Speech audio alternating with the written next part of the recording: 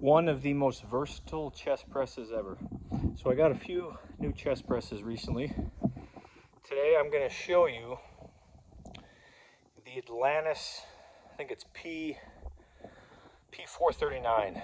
It's a combination flat and combination decline chest press. So I'm going to give you my initial review after using it a handful of times. So this is the flat setting, and this is the most decline setting. So there's actually 7 different adjustments.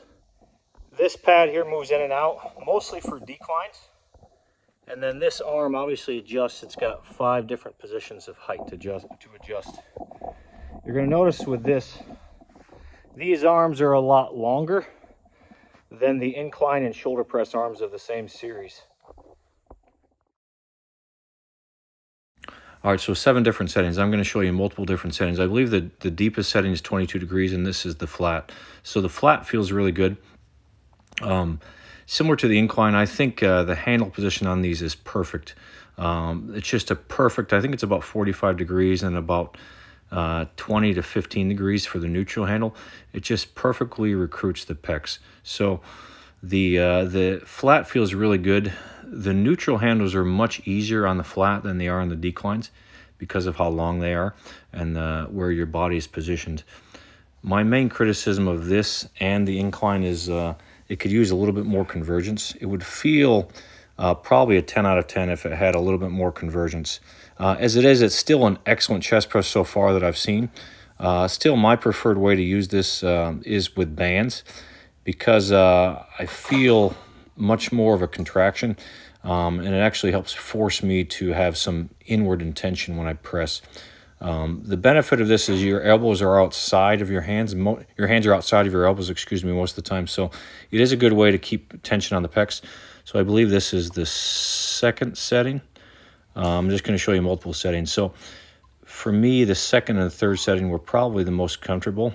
The deepest setting I'll show you was, I still need to get used to the hand positions and my foot position and the pre-stretch position, but to me, the slight decline felt better than even the flat and the complete decline. But to me, it's so far it's an excellent chest press. Like I said, if there was more convergence, it would solve any problems I have with it. And this is the 3rd setting you can see. Again,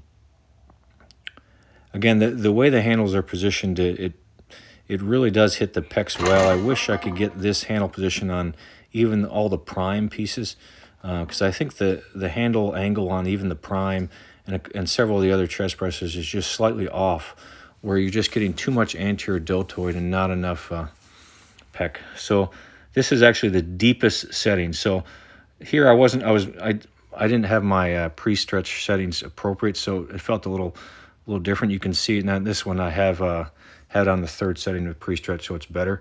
But to me, it's a good chest press, bordering on excellent. I'm going to play around with it more. It's extremely versatile.